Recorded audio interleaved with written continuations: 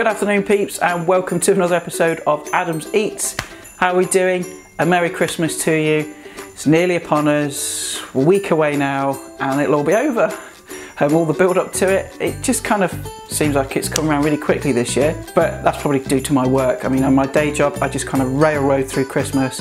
I get to the 2 days and I'm just like, right, it's a really busy time for me. You know, I know some of my family, they get like kind of 2 weeks off and you know, get to relax and stuff. Not in my case, not in my case at all. But I'm looking forward to the time off I've got anyway.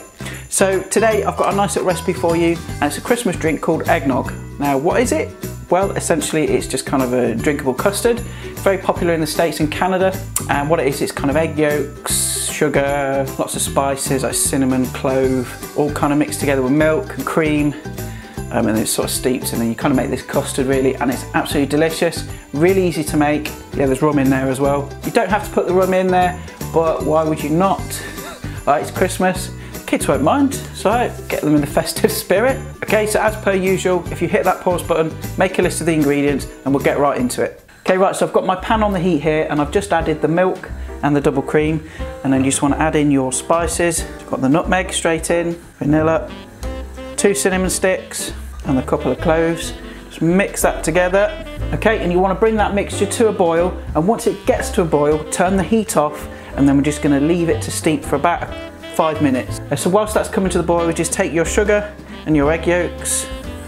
Okay, and you want to mix this together until you get a nice fluffy paste, till all that sugar's kind of dissolved through the egg. Okay, until you have nice sort of thick ribbons just coming off it like that. And that is ready for the milk. That's right, so once you've brought your mixture to the boil and it's all kind of spilled over the cooker over the top, you want to remove the whole spices from what you've got left, and then you just want to decant it into a jug.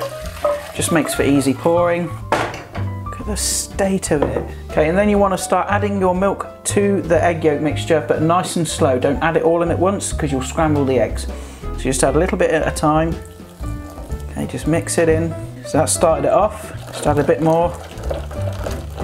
Okay, and that is your base eggnog mixture done. Now you can chill this down and put it in the fridge for a good few days before you're ready to serve, because the next part, also you're going to whip up the egg whites and we need to serve that whilst it's still warm and fold those in. But you can chill this down, reheat it, and then just keep your egg whites until you're ready to serve. We're not going to do that, we're going to do it straight away. I'm going to serve it now. Okay, so in another clean bowl I've got my egg whites. Make sure if you're whipping your egg whites manually that you use a glass or metal bowl. If you use a plastic one, the slightest trace of fat that's in that bowl, even if you've washed it, will just destroy your egg whites. They won't rise, they won't puff up, they won't whip or do anything. So just make sure it's either glass or metal. So what you're going to do then is you just want to whip your egg whites until they form nice soft peaks. Okay, until you've got a mixture sort of like that, you know, so it's kind of soft peaks. You don't want it too stiff because obviously we're not making meringues. Okay, and then you just want to fold in into your eggnog mixture. Okay, and then the final thing, your booze of choice. Slosh it in. Right, you can see I'm not measuring it out, but I kind of know roughly how much I need. You're going to want about 175 ml to 200 ml of booze in there, or a bit more if you want, if you're feeling a bit adventurous. Actually, I'm feeling adventurous. And that, folks, is your eggnog done. It's fluffy, it's silky, it's just going to be absolutely delicious. You know what, let's serve some of this up. Ooh. Right, let's give it a taste. Well, I think that was pretty easy, don't you think? I mean, I'm an idiot, I can do it, so I'm sure you can as well. It smells supremely Christmassy, let's have a try. That's so good.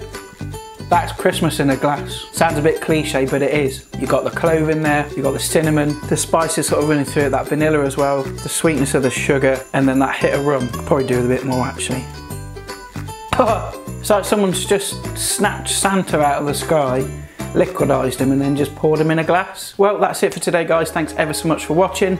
Please like, share and subscribe if you like my videos. As you can see, super simple recipe. If I can do it, you definitely can do it. It's great for Christmas Day, you know, when you've got family around and you're playing games and stuff, or if you just want to drown out the noise of Auntie Judith complaining because you don't come and see her anymore. It's up to you. I will leave all my social media links in the description below, but if you look down here you can follow me on those profiles as well. Thanks again for watching. I'll see you guys next time. Adios!